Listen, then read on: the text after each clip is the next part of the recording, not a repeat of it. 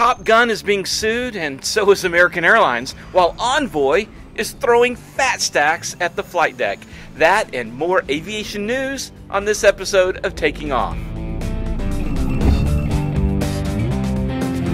Hi everyone, Dan Milliken coming to you today from my home and not the studio. Well, it seems like I have finally caught the COVID bug, one of the last people to actually get it. I've traveled all over the world the last 2 years, and I've never caught COVID, but finally got it from my family that was isolating. Go figure. All right, we're going to talk Top Gun lawsuit and some other aviation news, but before we do that, I want to give a shout out to our sponsors. They're all pilots. Colton Mortgage, residential mortgage at coltontakingoff.com, and Flying Eyes. Use the Taking Off all caps one word discount code and get 10% off. And Marshall Protective Services. I really hope that you can support us by using our sponsors. They're great people and great pilots. And holy cow, guys, we're approaching 500 videos on our channel. Wow. Thank you all for watching and supporting what we do here at Taking Off. Okay, first up, for those flying into Airventure this year, the NOTAM is now up at the EAA site. Last year's big change of adding waypoints to the Fisk arrival was a big hit, and those will continue this year. And if you're planning on flying in, make sure you read the NOTAM, all how many ever pages of it, and follow the instructions. And if you're going to go to Airventure, look us up. This year, Christy is not in training and will be there with myself and a crew. We might even do some on-location, in the hangar recordings at the Flying Eyes booth. We're still working out the details, but, you know, there will be at least meet and greets and things like that, and we'd love to see you. And hopefully this year, a 9-year-old girl will get her 10th birthday wish to see a Harrier at Airventure. Her precious letter to the director of Airventure is making the rounds of social media, and we'll try to keep you up to date to see if she gets her birthday wish. It looks like her letter has made it to the desk of some of the very top important people, so here's to hoping that we'll see a Harrier at Airventure 2022. All right. Before we talk Top Gun lawsuit, the FAA has announced the next window for hiring air traffic controllers. It's scheduled for June 24th through June 27th. The pay is really quite decent, but you got to be under the age of 31 on July 27th. You have to pass medical, you have to pass security background checks, be a U.S. citizen, and be willing to relocate to an FAA facility and all that kind of stuff. More info at faa.gov/b-atc.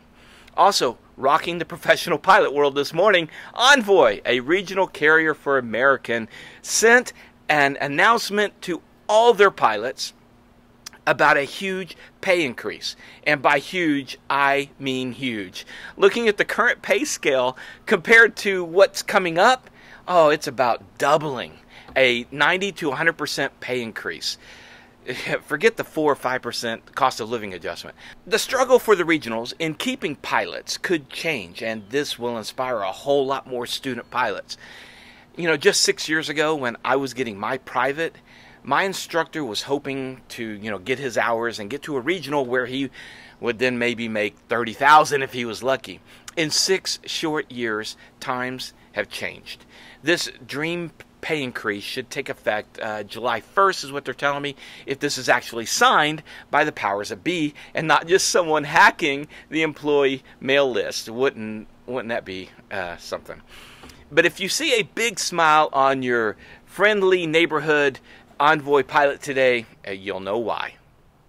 Okay, let's get to the Top Gun lawsuit.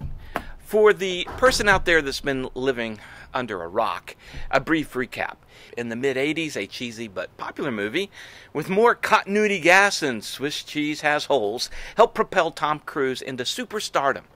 And 2 years ago, when our aviation community heard that a sequel was about to launch, they quickly lampooned the film that 35 years later, Pete Maverick Mitchell would still be flying fighters off of carrier decks. Then the trailers started dropping, and the aviation community made a heroic impossible turn back to the runway and embraced the upcoming release like no other aviation film. And the movie did not disappoint most of us.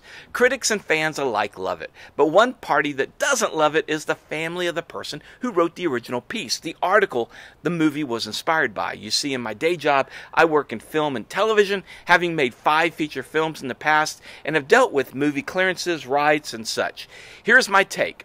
In 1983, Ehud Yonay wrote an article entitled Top Guns, and the storyline for the movie was based on it. And how this usually works is that the development department for a studio is scouring the news and media and upcoming book releases for the next potential big film. A D person sees or reads something like this and floats it upstairs, and if it gets some thumbs up, lawyers draw up contracts and film rights are sought after for the property. And usually the film rights are acquired for a length of time to give the studio a chance to make a movie happen, and they call this an option.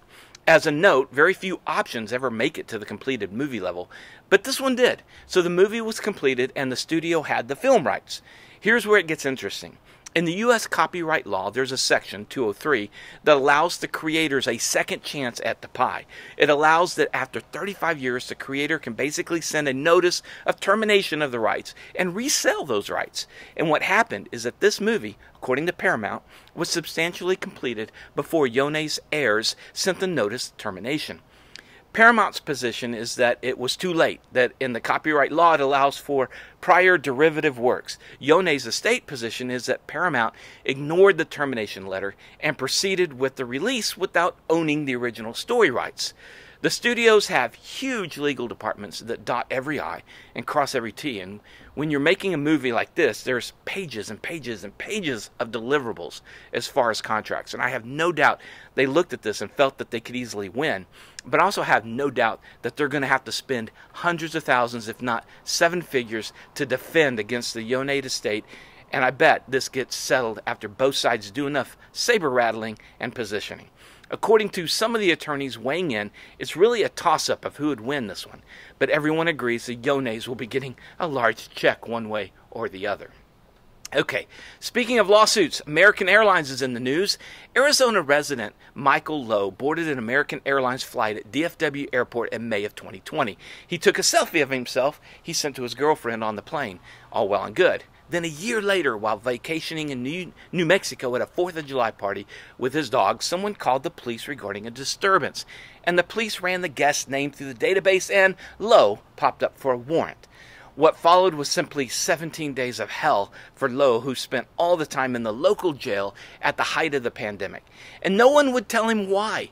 He got some special treatment, as his pleas only seemed to antagonize local law enforcement, who decided a strip search was in order, complete with the bend over and cough. Even after being released on the 17th day and a long bus ride home to Arizona, he could still get no information from the DFW law enforcement, except that he had just missed another hearing. Finally, he got an attorney in the DFW area and began to unwind the mess. Back on that May day in 2020, someone shoplifted from one of the terminal shops. American Airlines reported the theft to DFW Airport Police, who ordered American to send over surveillance footage and a passenger manifest. Apparently, their policy is to send over footage of everyone, but for some reason, they sent only one single passenger's picture, Michael Lowe, who had long hair that day compared to the buzz cut in the surveillance video.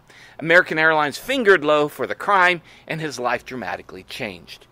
Once his attorney showed the pictures, the case was immediately dropped, but his life has been dramatically impacted, and this is where I'm going to depart fact and move to opinion. What happened here was an incredible lack of investigation. A jumping to immediate conclusions because either the person was too lazy to follow best practices or just liked the guy for the crime. For those that do any type of investigation, I've been seeing more and more a sloppy disregard for the process. Maybe whoever was at American had been jumping before and getting it right and being called a hero. But when you don't do the investigation procedure, and the few times you get it wrong, it can devastate people. Just my opinion here, but whoever made that decision in May of 2020 should serve 17 days in the local lockup and not be told why. And for others out there who employ investigation as part of their job, please research. Look at the angles and avoid the trap of making factual statements based on one look or one source or your opinion. Do better, be better. Okay, in the spirit of being better, most of you are aware of the tragedy at the Stoll drag recently that led to a tragic fatality. I'm working with Corey Robin to produce a video about how we can improve this exciting new growing sport and what he thinks can be done to make it safer. Look for that soon. Also, we'll continue to put out our UK aviation videos from the recent Flying Eyes tour. Christy and I got to fly gliders over Leicester in the next video, and look for that soon. All right, everybody.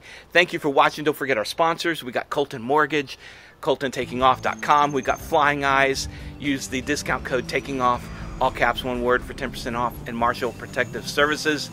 That's the news for today, and we'll see you guys next time. Remember, superior judgment trumps superior skills. We'll see you later.